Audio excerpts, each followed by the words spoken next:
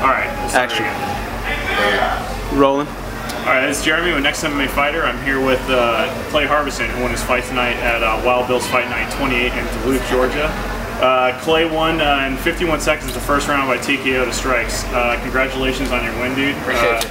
I want to talk a little bit about your training leading into this fight. Train all the time, never stops, dude. 5 days a week, 6 days a week, X3, fucking wrestling, jiu-jitsu, banging. I train with Manu too as well, doing Muay Thai. I train with Johan as well, over Diego Strada MMA, Muay Thai, Tony Tucci, jiu-jitsu and Muay Thai as well. Hani Yeti, Pavia, I don't have a clue if I said that right, but I train with him, all my boys, Rafael, Sunsao, all my people, man. I train with a lot of people, I got a lot of friends, I'm blessed, everything's good, life is good. So this brings your record to 7-2 in MMA, but you're actually a multi-sport athlete. You're actually 2-0 as a pro boxer as well. Do you want to talk about that? 2-0 is boxing, also 2-0 in volleyball, beach, son.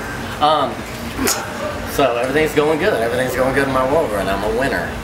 Chicken fucking dinner. Well, you won decisively tonight by winning by TKO and finishing your opponent by strikes on the ground. What's next for you? What do you want to do next?